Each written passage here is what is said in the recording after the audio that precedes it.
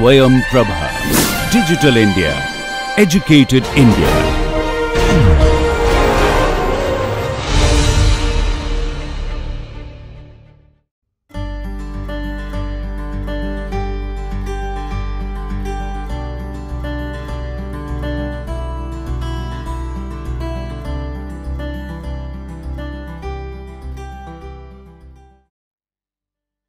Hello everyone, welcome to the second lecture on Raman spectroscopy. In the first lecture, we have discussed how Raman spectroscopy has a different origin from other forms of spectroscopy, like we have rotational spectroscopy or vibrational spectroscopy. The Raman effect happens due to the scattering of the incident light by matter. So, this is exactly the reason why this Raman effect happens. So, in the last lecture, we saw that if the wavelength of the scattered light is the same as the wavelength of the incident light, it is known as Rayleigh scattering. However, in Raman scattering, the wavelength of the scattered light is either longer or shorter than that of the incident light. So, we have also talked about the Stokes scattering, where the wavelength is longer, and the anti-Stokes scattering, where the wavelength is shorter. So, in the last lecture, we have looked into the Raman effect using a classical model.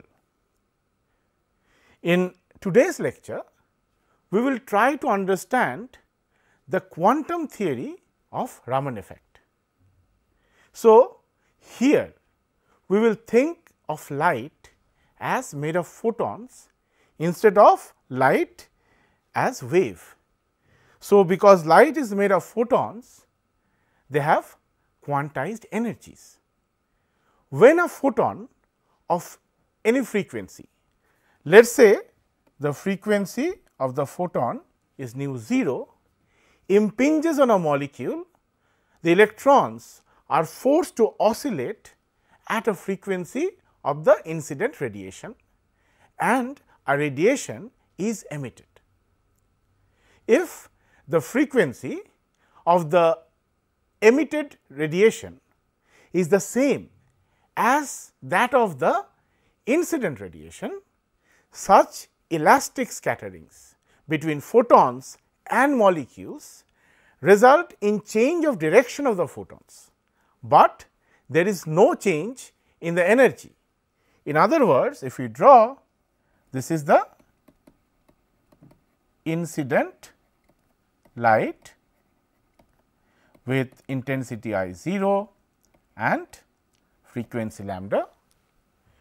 It interacts with the molecule or the matter, and in this particular case of elastic scattering, there is a change of direction, but no change of energy. So, for the scattered light, we can write I s as the intensity and lambda as the wavelength. The change of direction of photons is known as scattering of the radiation. Raman showed that changed scattered frequencies are also present. So, in other words, Raman showed that IS, that is the intensity of the scattered light, can also have wavelengths other than that of the incident light, and this is known as Raman scattering.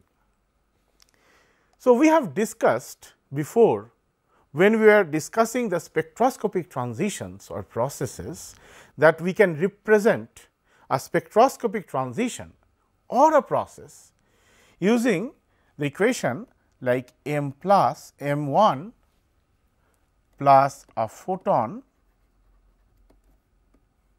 gives m2. So, the energy, let us say, of m1 is E1 and that of m2 is E2, and the energy of the photon is h nu.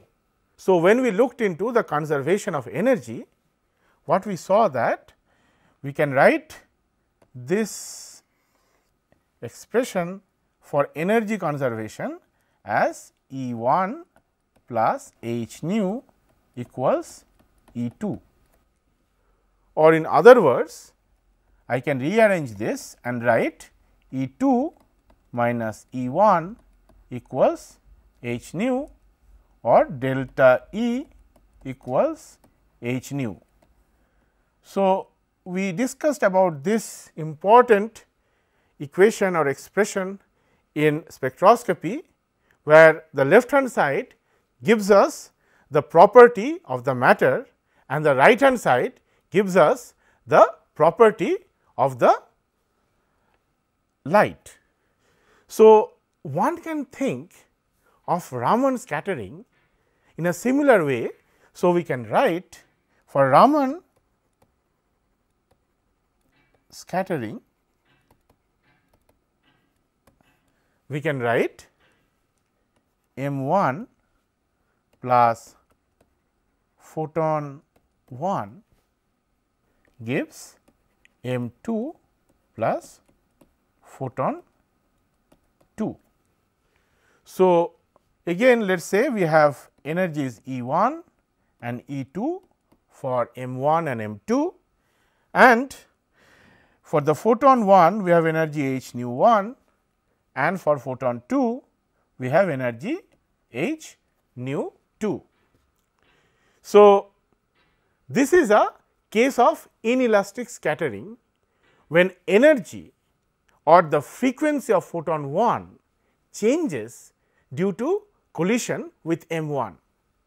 So, again considering the energy conservation, we can write E1 plus h nu 1 equals E2 plus h nu 2, or in other words I can write h nu 1 minus h nu 2 equals E2 minus E1, or if I take h common, nu 1 minus nu 2 equals E2 minus E1.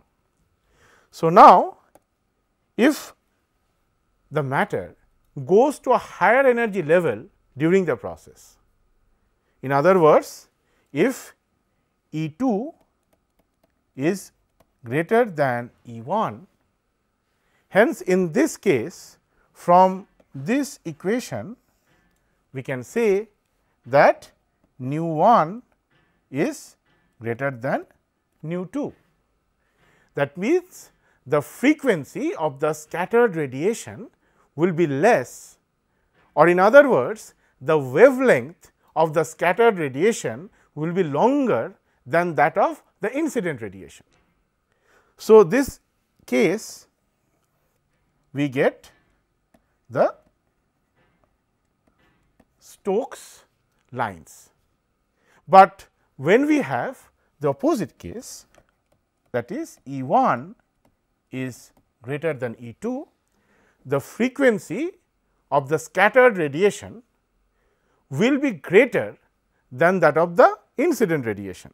So, because E1 is greater than E2, that means nu 2 will be greater than nu 1. So, we can write lambda 2 is less than lambda 1. In the first case we had lambda 2 is greater than lambda 1. So, in this particular case where E 1 is greater than E 2, we can see the wavelength of the scattered light is lower than the wavelength of the incident light, and thus we get anti-Stokes lines. The Raman effect can also be described by the time dependent perturbation theory. So, my co-instructor Anirban Hazra has already talked about time dependent perturbation theory in one of the lectures during the first module.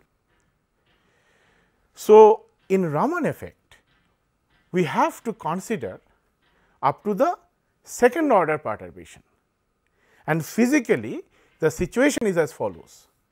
So, we have an initial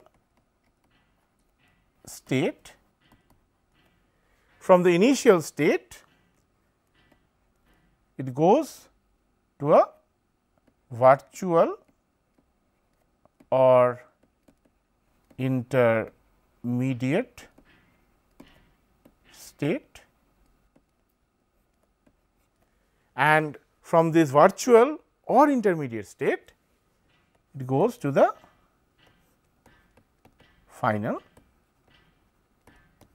state. While the initial and final states are necessary, the transition to the final stationary state occurs by a virtual state which is non-stationary. So, we can illustrate this pictorially. So, let us say we have these two states. So, I have the initial state here and the final state here, and I have a virtual state here, and let us say light is incident with energy h nu 1. So, from this initial state it goes to the virtual state. However, let us say it does not come back to the final state, but it comes back directly to the initial state. So, the energy released is h nu 2. If we think so, then we can write nu 1 equals nu 2, or in other words lambda 1 equals lambda 2, and this is the case for Rayleigh scattering, because the incident light wavelength is equal to the scattered light wavelength.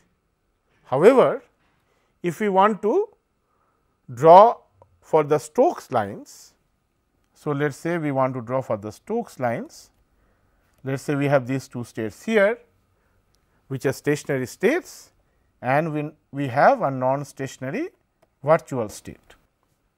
So, let us say the molecule goes from here to the virtual state, but comes back to the upper state. In this particular case, we can see the initial energy is h nu 1 and the emitted energy is h nu 2. So, nu 2 is less than nu 1, or we can write lambda 2 is greater than lambda 1. So, we can see that the wavelength of the scattered light is longer compared to the wavelength of the initial or incident light, and that is how we get the Stokes lines. If we want to draw the anti-Stokes lines, so we have the virtual state here and we have these two stationary states. Now, the initial transition has to happen from the upper state and that is equals to h nu 1, that is the energy difference, and the final transition happens from the virtual state to the lower energy state, and that is if we write h nu 2. So, we have nu 2 is greater than nu 1 or lambda 2 is less than lambda 1. So, this is the anti-Stokes case, where we can see the wavelength of the scattered light is shorter than the wavelength of the incident light. So, in the quantum mechanical model, the intensity depends on the population of the initial state, and this is determined by the Boltzmann distribution.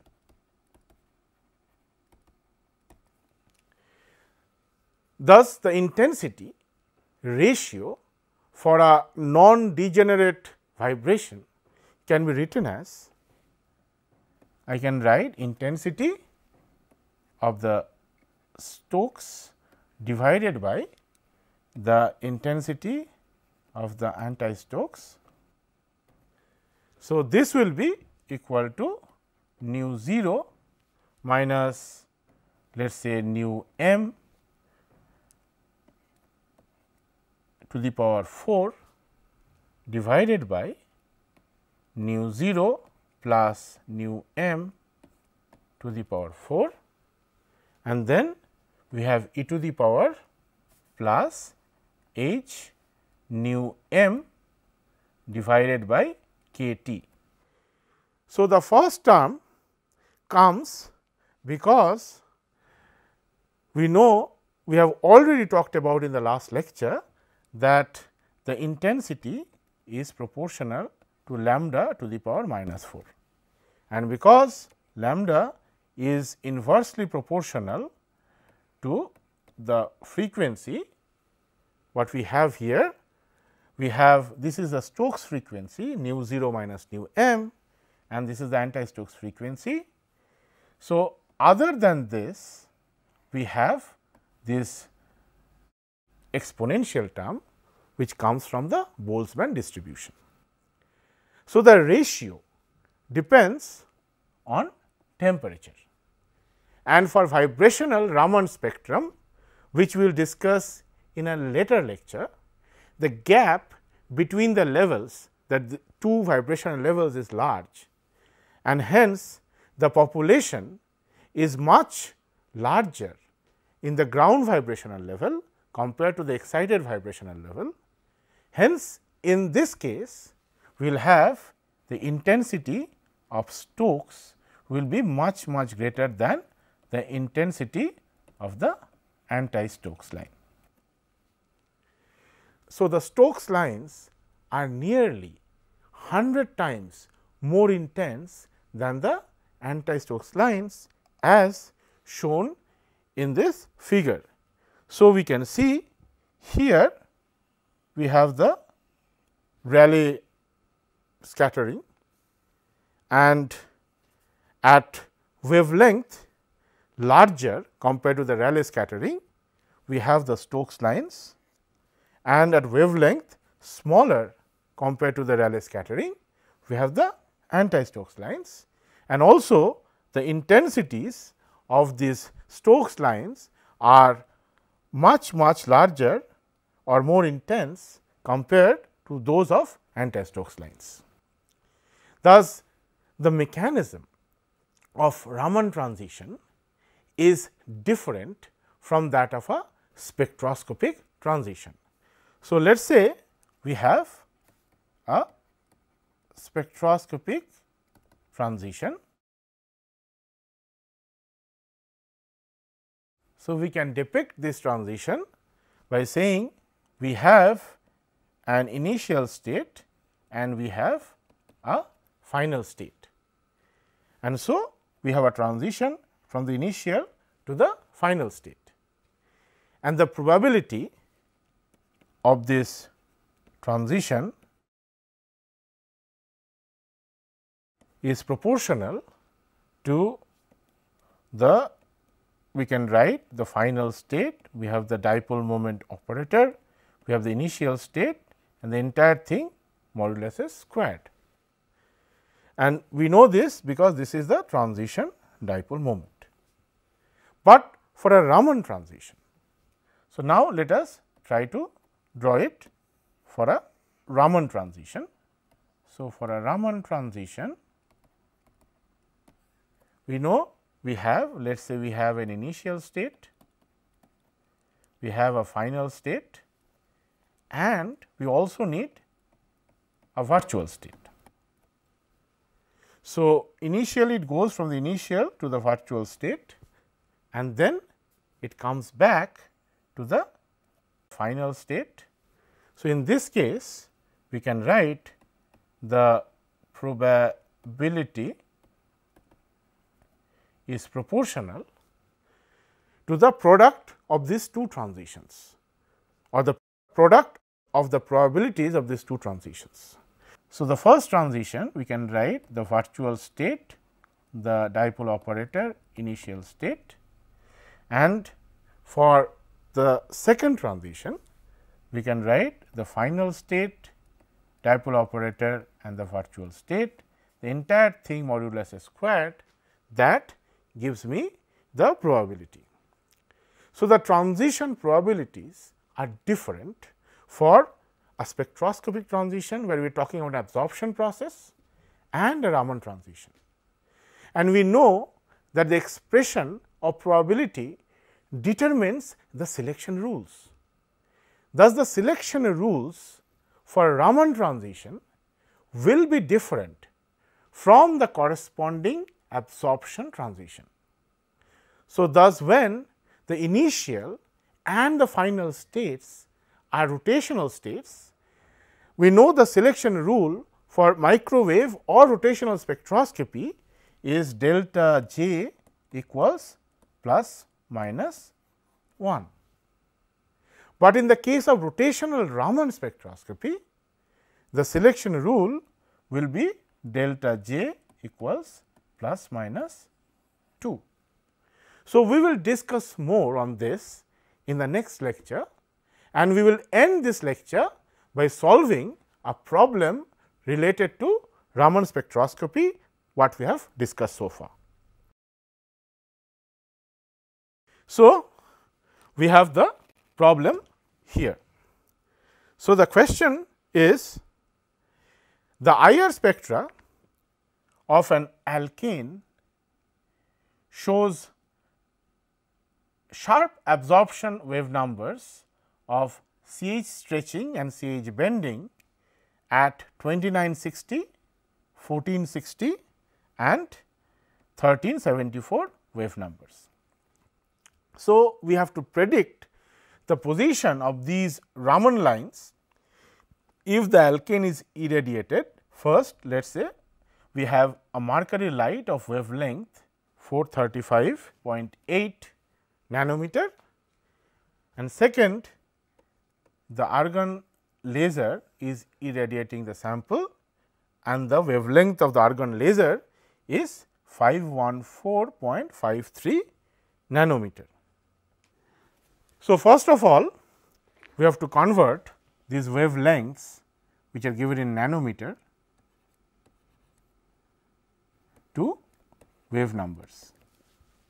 So, if I want to convert 435.8 nanometer, then in wave numbers it will be 1 by lambda, that is 1 by 435.8 and that will be 22946 wave numbers. And for the other case where we have the wavelength as 514.53, the wave number will be 1 by 514.53 and if you do this you will get 19430 wave numbers. So, we can see that the Rayleigh line, let us say we have the Rayleigh line,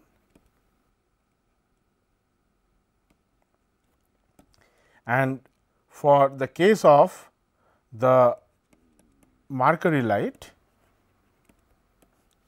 it will be exactly at the same frequency. So, it will be 22,946 wave numbers, and for the argon laser it will be at 19,430 wave numbers. Now, the question is, where will we have this Stokes and the anti-Stokes lines? So, let us first try to find it out for this Mercury light.